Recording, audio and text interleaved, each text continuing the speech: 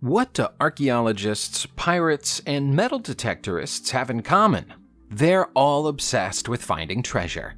Making an important treasure discovery is easier said than done, but when it does happen, it can be life-changing for both the person that finds it and the experts who study it.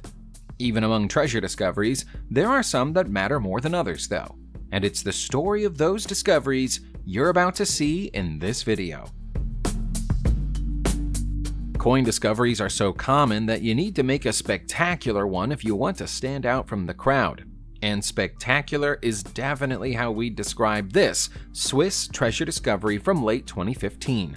It's an enormous collection of more than 4,000 silver and bronze ancient Roman coins, which were buried beneath a Swiss cherry orchard in Aachen until the farmer who owns the orchard discovered them by accident while trying to flatten a molehill. He immediately contacted the Swiss Archaeology Service, who confirmed it was the single largest Roman coin find in Swiss history. The majority of the coins were minted during the time of Emperor Aurelian in the year 274 and beyond, with a few from Emperor Maximian's time. The most recent coins in the collection come from the year 294. Such is the condition of the coins that it's thought they never went into general circulation after being minted, and instead were held as the savings of either a wealthy individual or institution. Whoever owned them obviously never came back for their money. We can't help but wonder why. A shipwreck is a good place to go looking for treasure if you have the necessary equipment and resources to do so. Underwater archaeologists have been recovering ancient treasures from around the Greek island of Knossos for several years, but in late 2020, an ancient Roman shipwreck was identified in the vicinity. It's hoped that the treasures on it will give us a greater insight into the history of Mediterranean trade. Because of Knossos' position between Crete and Carpathos, it was a vital stop on the ancient trade route that connected the Aegean with the Middle East. It's also an archaeologically significant island because it was once populated by the Minoans and played a role in the Trojan War by building ships.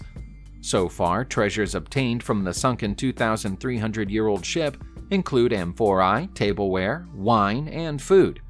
It's understood that larger treasures are hiding within the wreck, and although they'll be difficult to extract, it's these as-yet unseen treasures that may have the most to say about this ancient shipping route.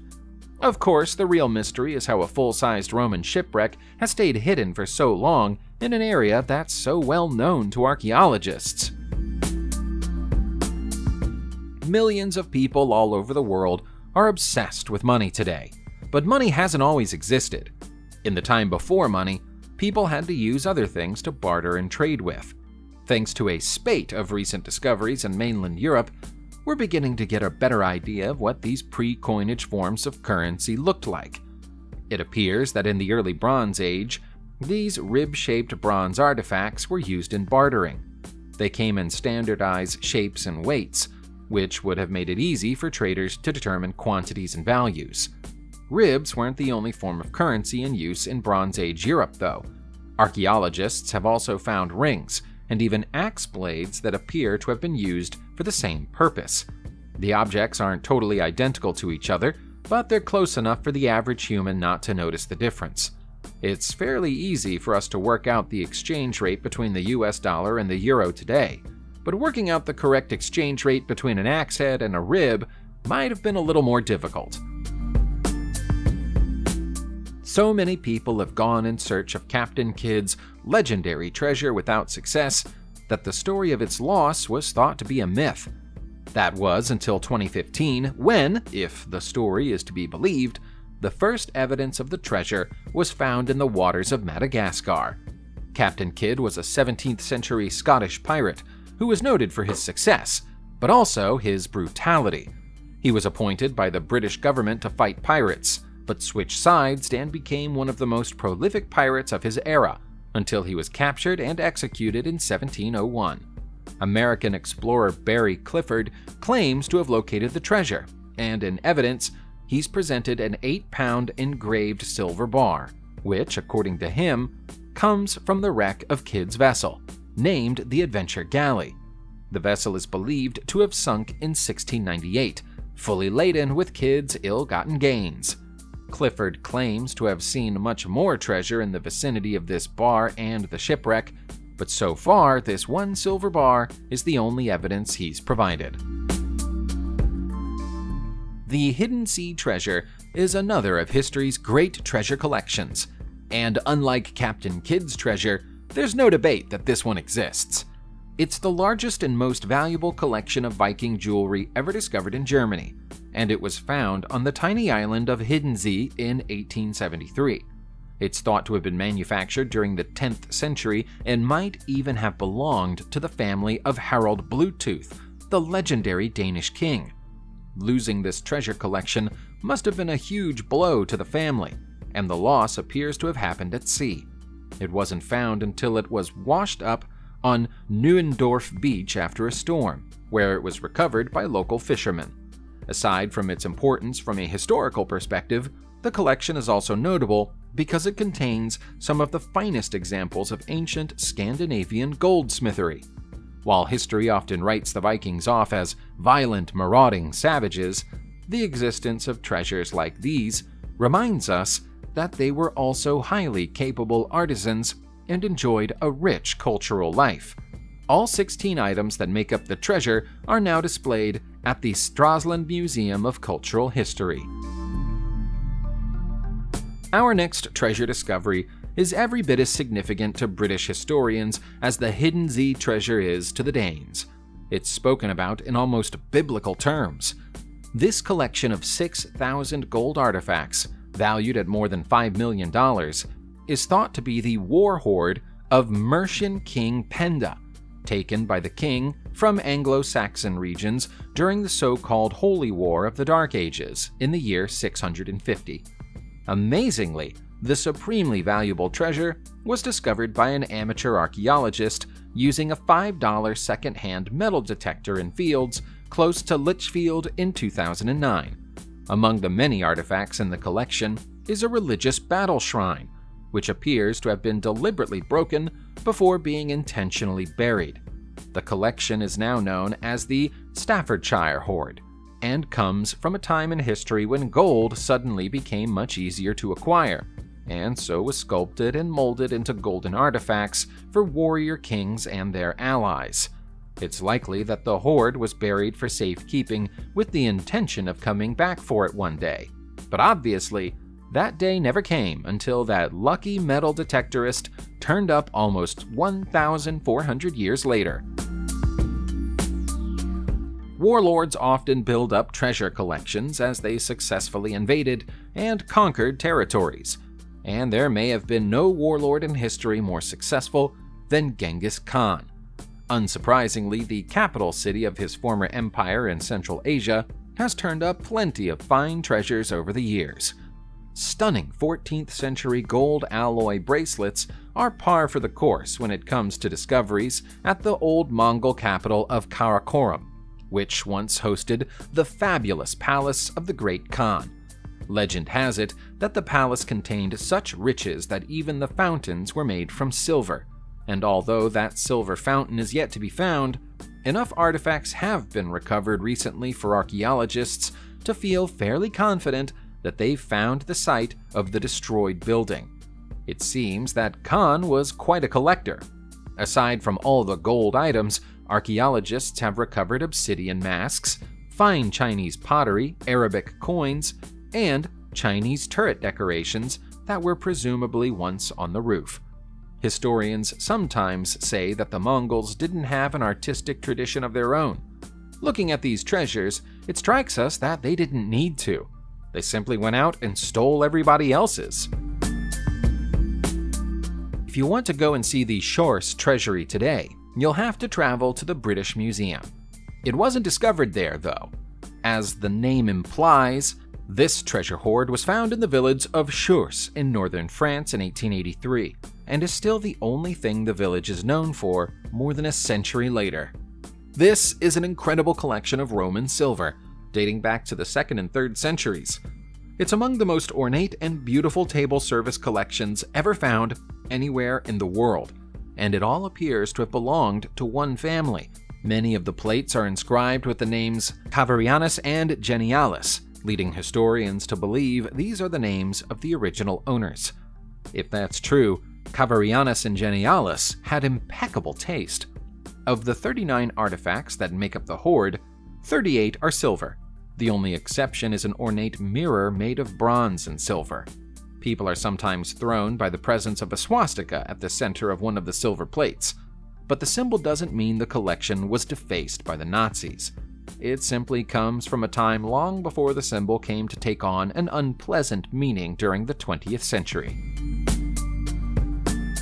We're heading back to England now to check out the Winchester hoard, which was hailed as the first great British archaeological discovery of the 21st century when it was found by amateur metal detectorist Kevin Halls in a field in Winchester in late 2000. In truth, this collection of Iron Age gold artifacts would have been an impressive discovery in any century, no matter how early in the century it might have occurred. The inherent value of the hoard is obvious because of its high gold content, but it's a discovery that comes with a mystery. There's no sign of an ancient temple, or even an ancient settlement, anywhere near the farmer's land where the discovery was made. Without that evidence, we have to conclude that the collection was deliberately carried far from civilization and buried on what would then have been woodland. Presumably, whoever buried it wanted to ensure that nobody would ever find it. Perhaps they hid it so well that they were unable to find it themselves.